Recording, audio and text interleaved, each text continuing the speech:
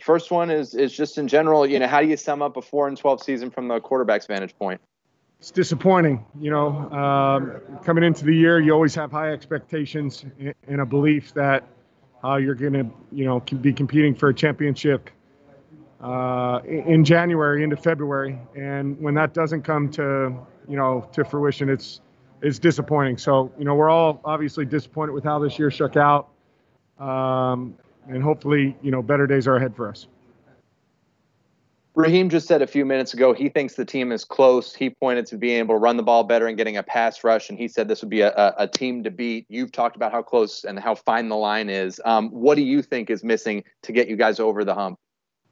Yeah, I think, it's a few things here and there, a few pieces here and there. And, I do think we're closer than we are far away from, being in the mix and giving ourselves a chance. But we have to, shore those things up. We have to be better. We have to find ways to finish games better than we have. Do you want Raheem Morris to be the next head coach of the Falcons? I love Raheem. I think he's done a great job for us. He's a great football coach, whether it's here or somewhere else. He's going to be a head coach in this league. There's no doubt about it. He's a good football coach. And, I trust, our front office too, to, go out there and find, the best person for our organization. And so we'll see what happens, but I've loved Raheem his entire time here. How closely are you going to watch the coaching search, and are you going to have any input with Rich McKay or Arthur Blank?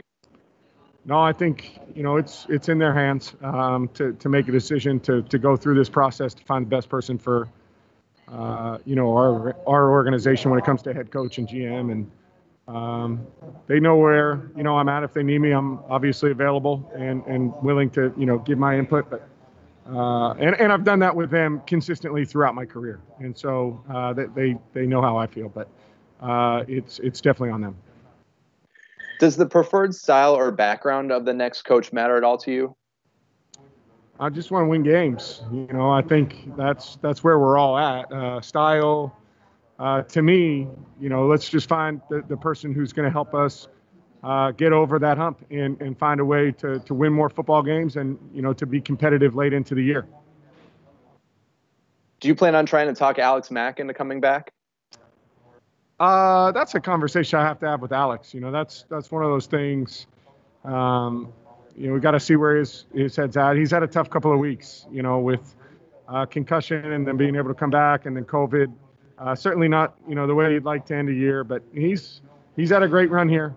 He's been an awesome teammate, and I'll see kind of where his head's at for the future. But that's a decision best fit for him and his family.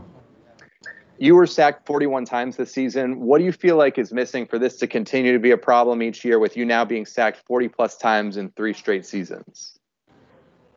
Well, there's a number of reasons for it. A lot of those happen in situations where you're late in games trying to get back in, and if we can play more consistently and have our entire playbook at our disposal, whether it be run game, play action, or whatever, I think that helps. And then, I think we'd like to run the football more effectively than we have. I think, when you can do that, it certainly helps pass protection.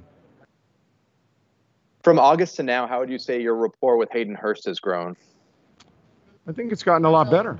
I really do. I thought his production was really good for us the last 5-6 weeks. I mean, he became a bigger part of the plan. Obviously, with Julio out, we had to adjust, and I think he showed that he could take on that role. And I think it's going to be a nice piece for us moving forward, and I think he's hungry to continue to get better. Got a big picture NFL question for you. A couple long playoff droughts were snapped today. What were you doing back in 2002, the last time the Browns made the playoffs? 2002, I was a junior in high school. So I was playing basketball at this point. Football season was long over, right in the middle of basketball season, enjoying myself. What happened on that handoff to Brian Hill that he fumbled, or that there was a fumble? Yeah, I was trying to seal off the back edge, and I've got to do a better job of getting getting the ball in his stomach and, there was a free safety pressure off the weak edge. I tried to kind of use my hip to keep him from blowing the play up, but I've got to do a better job of getting it in there. What are your immediate plans in terms of the off season, and what does a successful off season look like for you just in terms of your preparation for next year?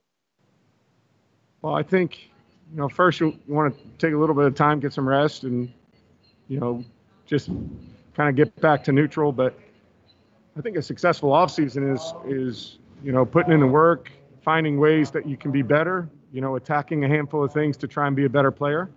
And then, trying to get your body ready for the long haul of the season. And I feel like I've got a good process for that. I've been able to stay, relatively healthy, for a long time. And but it requires a lot of work. And so putting in that work and making sure I'm physically fit and mentally, ready to go is my focus. Do you think there's any chance that you're not back with the team next season?